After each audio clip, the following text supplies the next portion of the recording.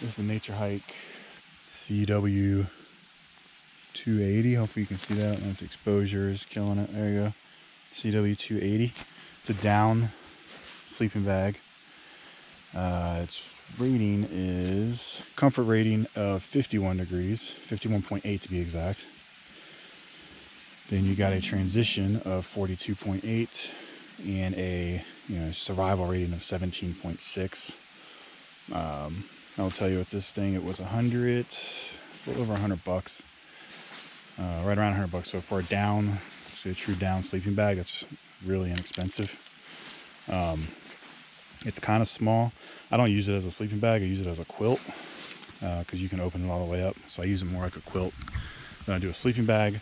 And I've had it down, like it was down in the 40s last night. It kept me very warm, almost too warm. I had to take it off a couple of times. So if you were just sleeping in this, like out on the ground in the open, maybe. But if you're using a sleeping pad and you've got tarp tent around you that's helping insulate you some more as well, I would feel comfortable pushing this down to 30 degrees for me personally. And I think I'd be fine. That again is taking in mind all the other stuff I'm going to have with it, that I'm utilizing with it. But yeah, it's an inexpensive down sleeping bag. I've been using synthetics for a while. Like I said, the only gripes with it is it's a little small. I'm 5'11", about 240 pounds. So I don't fit it. I can fit in it, but my shoulder width, getting it up around my shoulders is a little difficult. It doesn't have a hood or anything to go over your head. So it really is more of just a quilt that you can zip up into a bag, is what I would more call it. And it has the little cinch ties and all this stuff to cinch it up, but you can see kind of just by the rectangular design there, that's the width of it. So you're going to be pretty crammed up in there if you try to use it as a sleeping bag. So sleeping bag, no. In emergency it would work. Quilt works great as a quilt. And then I also typically combine it with this other one. This is also down. This one I got, it's a blanket, and it turns into like a poncho. This is from that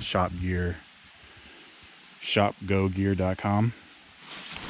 It's just a down blanket. It doesn't have a temperature rating on it, but it keeps me really warm as well. And it packs down super small because they're both down. So between the two of those, and I think I paid like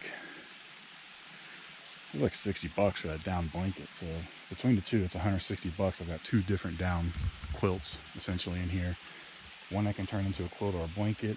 This one can actually turn into a poncho / jacket to wear around camp and be an extra blanket. So they're very versatile, and they pack down super small, way better and more effective than a synthetic sleeping bag. And then usually for my head covering, if it's during the really colder months, I'll have a beanie or balaclava or something like that to cover my head, so I'm not using a hood anyway. But combining those two quilts with my Nemo tensor that I had in there last night, and I was sweating. And it was in the mid 40s at least. Might have been colder than that. But I was sweating at certain points. I had to open up. So looking for some inexpensive down gear to get into the down gear thing. The Naturehike, I know some of their gear is back and forth. Some people love, some people hate it. I know they had a crappy tent they just came out with. This does have some down that comes out of it every once in a while. But for the price, it works great. It's a great little quilt. Just remember what it is. It's a quilt. It's not really a sleeping bag. Unless you're a small frame person, then it would work fine for you as a sleeping bag, I guess. Here's the stuff sack. Comes with a compression sack.